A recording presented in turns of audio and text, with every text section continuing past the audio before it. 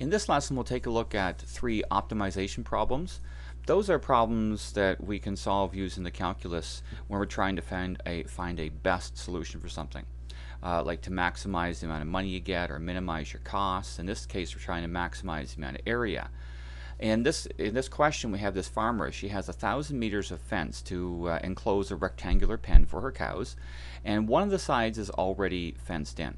So she's only actually fencing these three sides, the dashed sides, the red ones. Now, let's start by labeling these two dimensions W, so W for width. Now, since we have 1,000 altogether, this side would be 1,000 minus what we use for the two widths. So the length here would be 1,000 minus 2W. Now remember, we're finding the area of a rectangle. We're actually trying to find the rectangle with the largest possible area. So area of a rectangle is length times width. So I'm going to make a substitution and substitute this in place of L, 1,000 minus 2W, and then I'll get an area function that's written in terms of W only. And so we have a restriction here. In the last sentence it says, what should the enclosure's dimensions be if no side can be less than 100 meters? So the width has to be greater than or equal to 100.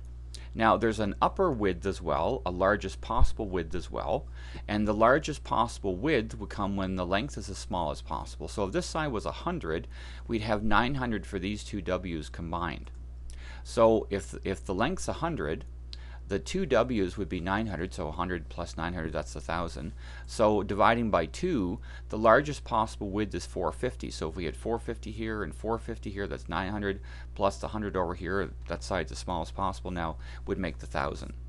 So altogether, the restrictions on W is W has to be greater than or equal to 100, but less than or equal to 450 meters.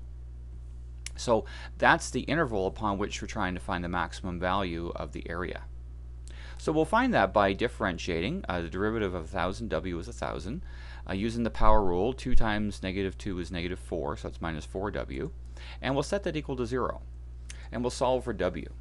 So we solve for W, we get 4W equals 1,000, so dividing out the 4, we get W is 250 meters. So that's a possible extrema point. So let's find the area for 100, the area for 250, and the area for 450. And these will be the three calculations. So of course the 250 is the extrema point, the 100 and the 450 are the endpoints of the interval upon which we're searching. So we evaluate those. Now we can see that the 125,000 square meters is certainly the largest of the three, so the extrema point here is certainly the maximum value for the area. So that means that the width is 250. Now if we look over here, so if this is 250 and this is 250, that's 500 altogether. So then this side would have to be 500 here. So it's actually twice as long as it is wide. So 250 and 250 is 500, so we need 500 here. So that's the length. So then we can answer the maximum area of 125,000 square meters occurs when the lot is constructed 500 meters long and 250 meters wide.